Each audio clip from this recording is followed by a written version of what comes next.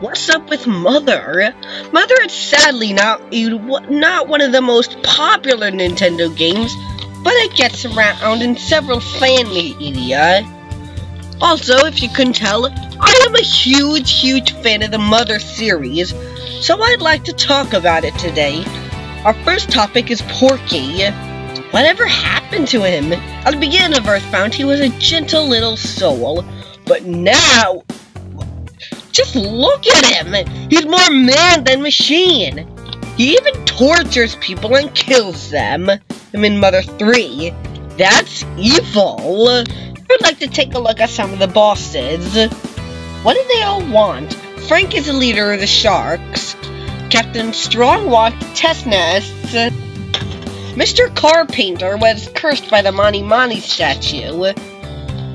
Are any of the bosses real? How many bosses in Earthbound are just evil? Again, Mr. Carpenter's a good guy. It's just he was cursed by the Mani Mani statue which hypnotized him.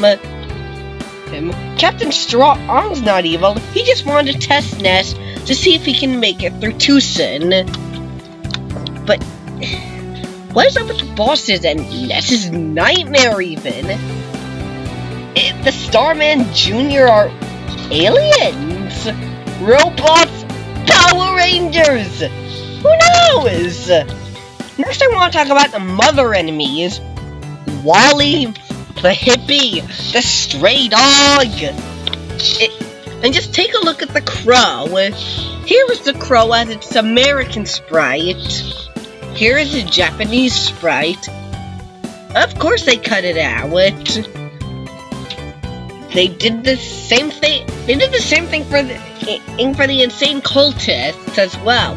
Here's the Japanese sprite, and here's the American sprite. I still don't like their design either way.